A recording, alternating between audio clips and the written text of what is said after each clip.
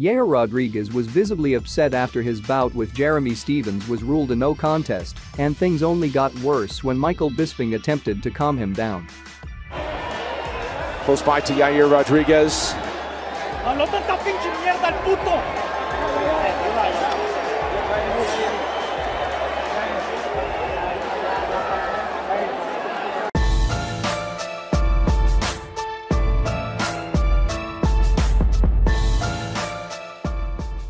Jeremy Stephens said he suffered a deep scratch and deep bruise of his left eye during his ill-fated UFC Mexico City headliner against Yair Rodriguez.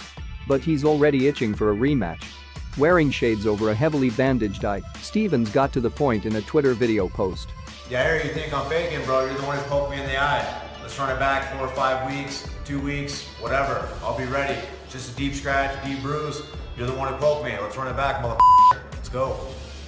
Just 15 seconds into the ESPN Plus headliner, Rodriguez threw an inside leg kick and inadvertently raked Stephens' eye. Referee Herb Dean gave Stephens 5 minutes to recover, but cage-side doctors waved off the fight after Stephens couldn't open his eye.